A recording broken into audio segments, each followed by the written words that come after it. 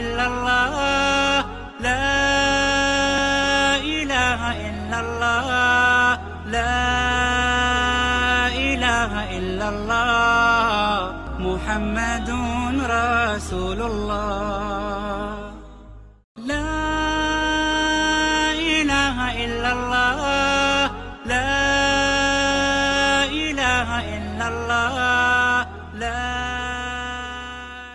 إن الحمد لله نحمده ونستعينه ونستغفره ونعوذ بالله من شرور أنفسنا ومن سيئات أعمالنا من يهده الله فلا مضل له ومن يضلل فلا هادي له وأشهد أن لا إله إلا الله وحده لا شريك له وأشهد أن محمدا عبده ورسوله يا أيها الذين آمنوا اتقوا الله حق تقاته ولا تموتن إلا وأنتم مسلمون يا أيها الناس اتقوا ربكم الذي خلقكم من نفس واحدة وخلق منها زوجها وبث منهما رجالا كثيرا ونساء واتقوا الله الذي تساءلون به والأرحام إن الله كان عليكم رقيبا يا أيها الذين آمنوا اتقوا الله وقولوا قولا سديدا يصلح لكم أعمالكم ويغفر لكم ذنوبكم ومن يطع الله ورسوله فقد فاز فوزا عظيما وبعد فإن أصدق الحديث كتاب الله وخير الهدي هدي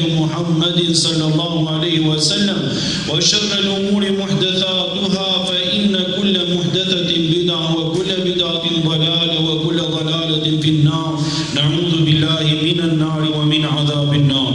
Falenderojmë të madhin Zot me falenderimet më të plota dhe më të sinqerta ashtu siç meriton madhështia e tij të falenderohet. O Zoti ynë, ty të lutemi na falë dhe na mëshiro ti je më i madh i falës. O Zoti ynë, ty të lutemi na udhëzon në rrugën e drejtë, nuk ka dyshim ti je udhëzuesi orientuesi. Atë që ti e udhëzove në rrugën e drejtë, kush mund ta devijojë nga e drejta dhe e vërteta?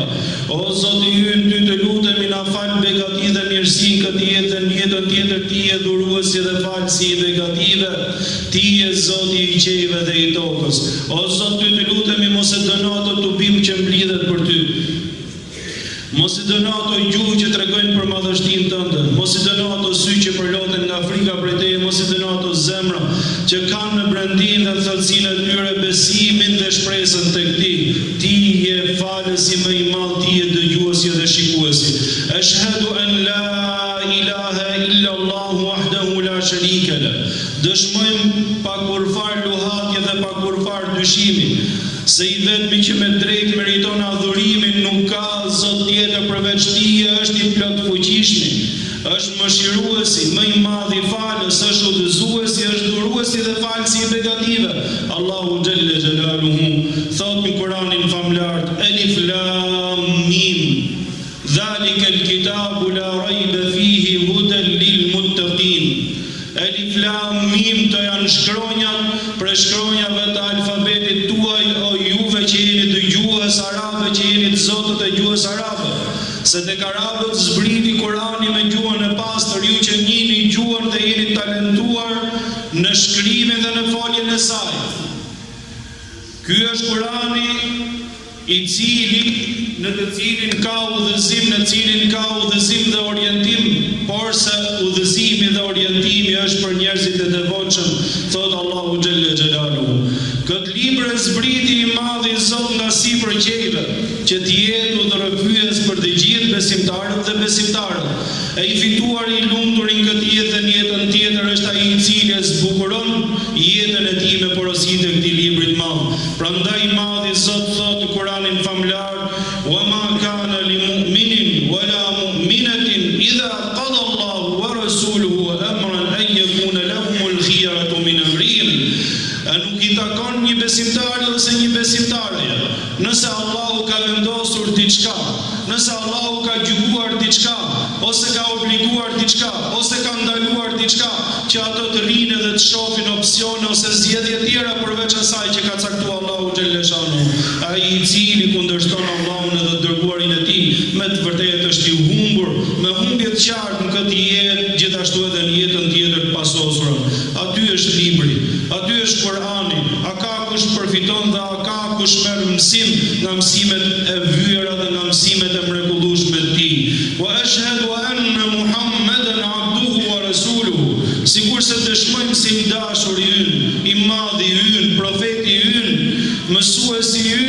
ai që neve ndjekim dhe pasojmë ishte robi dhe i dërguar i Allahu xhalla xhelaluhu. Thot në hadith vërtet nga Abu Hurajra tek Imam Buhariu, kullu ummati yadkhuluna al-jannata illa man aba. Me të vërtetë të gjithë ummeti im, të gjithë njerëzit, pra të gjithë ata që vinë mbas meje do të hyjnë parajs, do të jenë pjesë e xheneteve, përveç atyre që nuk duan. E pyetën dhe i thanë o i dërguar i Allahut, kush është ai i cili nuk don që të hyjnë parajs? Atëherë profeti dha rregullin edhe parimin edhe thot alayhi salatu wassalam, thot ai i cili thot më ndjek dhe më pason mua me mësime, me ato shembujt e lartë që nga i dërguar i Allahut do të hyjë në xhenet. Ai i cili kundërshton shembullin e profetit alayhi salatu wassalam, ai nuk don që të hyjë në xhenet. Zoti na ruajtë dhe Zoti na bëj prej banorëve të xhenetit gjithëve. Vëllezër të nderuar, sot do të qëndrojmë pak me disa ajete nga Kurani famlar. Mbase janë ajete të shkurtra dhe shumë të vogla, por se janë shumë të rëndësishme për nga kuptimi dhe mesazhi që përcjellin.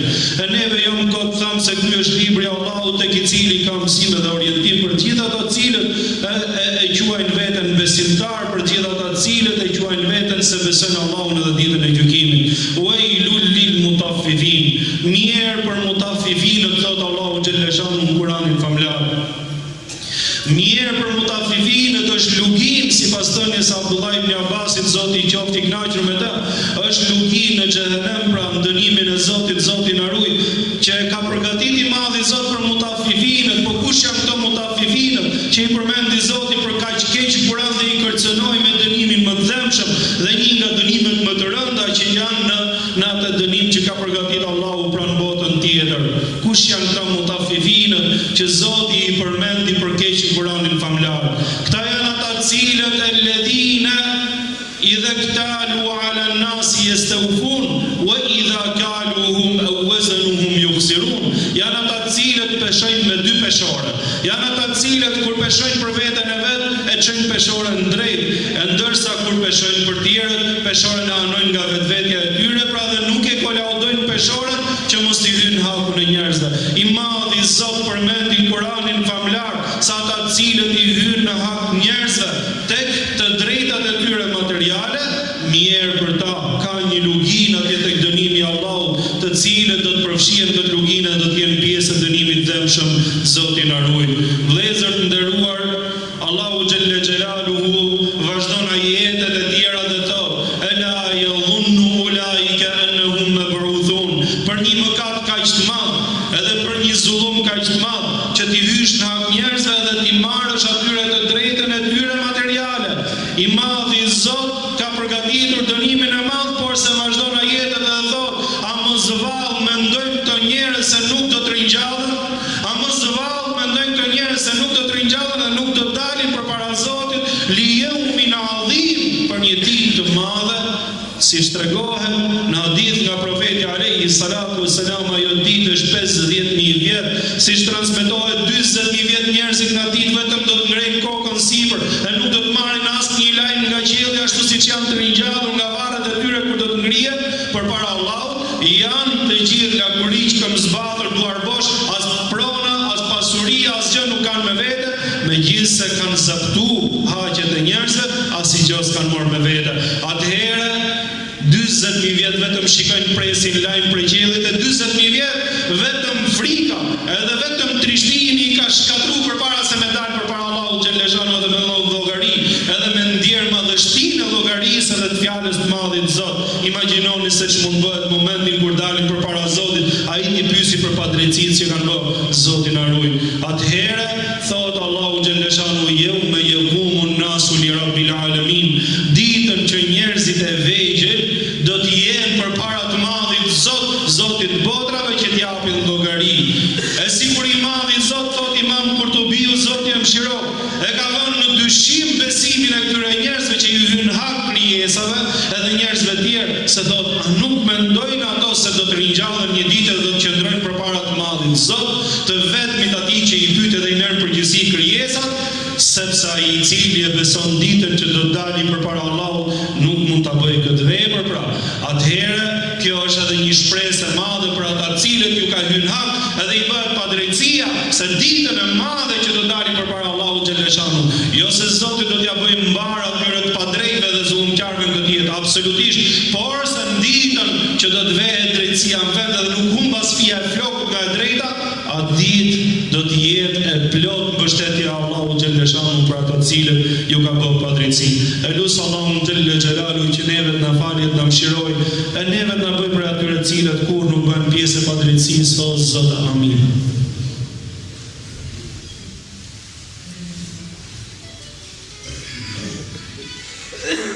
الحمد لله رب العالمين والعاقبة للمتقين ولا عدوان إلا على الظالمين ونصلي ونسلم على رسول الأمين نبينا محمد وعلى آله وصحبه أجمعين.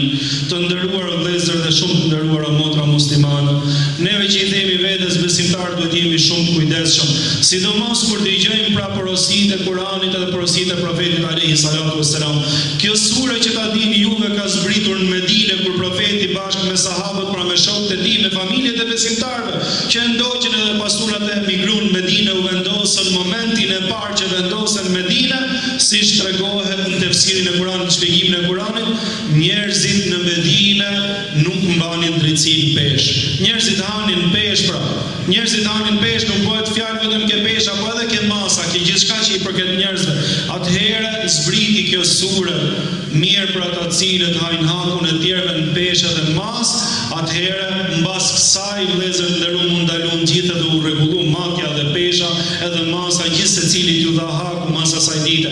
Edhe po të shkosh edhe sot e mas edhe mas kaq vitesh edhe mas kaq shekush, po të shkosh me ndinën e nderuar atyre që ka bërë Zoti marrë kanë pa, kur nuk do të jesh njerëz atje që hajnë peshë, sepse vëllezër nderuar e tha Allahu edhe mori punë kjo punë, të gjithë njerëzit brez pas brezi ecën me porosinë e Zotit se kështu duhet me qenë besimtari.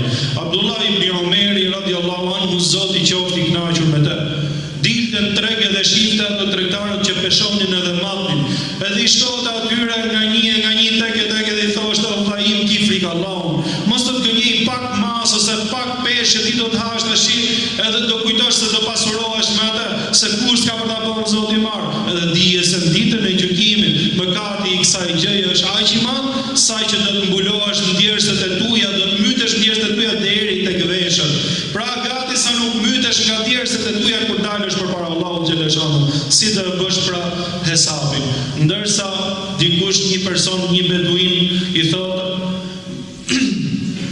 Abdul Melik ibn Merwanit që ishte i pari i besimtarve, i thot o prisi besimtarve, Allahu xhaleshanu në një sure në Kur'an pra wailul lil mutaffifin i kërcënon ata cilët hajnë peshë pra pak nga haku i njerëzve. E çfarë do të bëhet me ty që ti pa e hakun e tjerëve pa peshë dhe pa mas pastaj.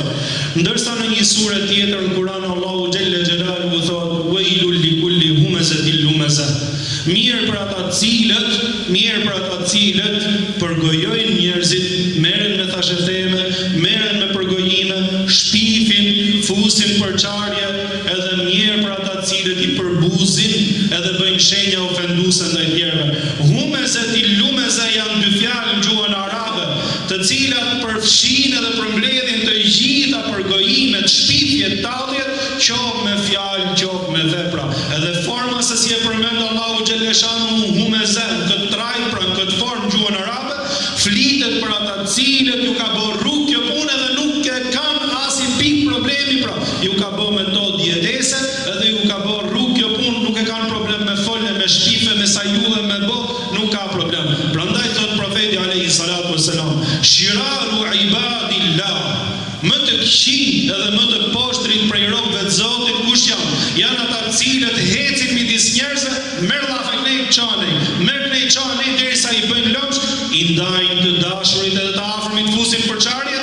Gjithashtu thot janë ata të cilët shpifin për njerëzit gjëra që ato si kanë bërë, shpifin edhe sajojnë për njerëzit gjëra që ata si kanë bërë.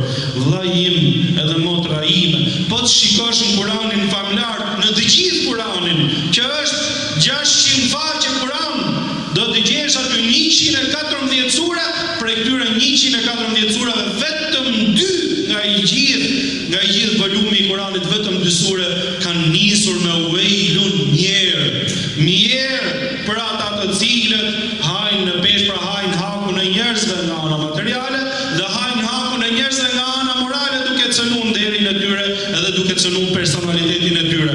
Vllai im vetëm 2 sure i ka dhënë Allahu xhaleshanu në Kur'an me mjerë, edhe po ti shohësh që të dyja janë te haqet edhe te drejtat e njerëzve. Imagjino çfarë peshë dhe çfarë rënd, çfarë peshë dhe çfarë masë mëkati ka kjo gjë pra që të hysh në hak njerëzve.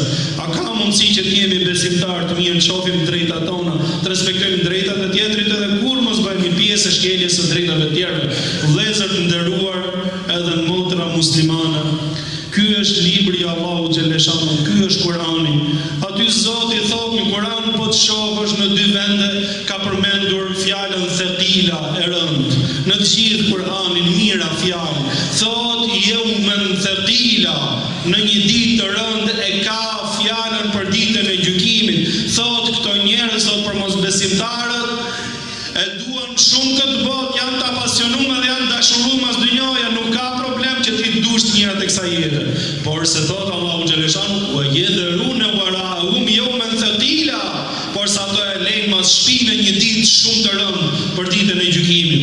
Ndërsa gjithashtu e përmend fjalën thaqila në një vend tjetër kur thotë inna sanulqi alayka qawlan thaqila, ne o Muhammed do të të zbresim ty një thënie me peshë të rëndë. E ka fjalën për shpalljen hynore. Sikur me dash thon dietarët e Islamit, sikur me dash me thon Allahu xhaleshanu që kushdo që dali me paqe, kushdo që të jetë i qetë, kushdo që mos ta kapi edhe mos ta përfshi trishtimi ditën e rëndë, atëherë le të merret edhe le të pasojë fjalën e rëndë pra që është Kur'ani.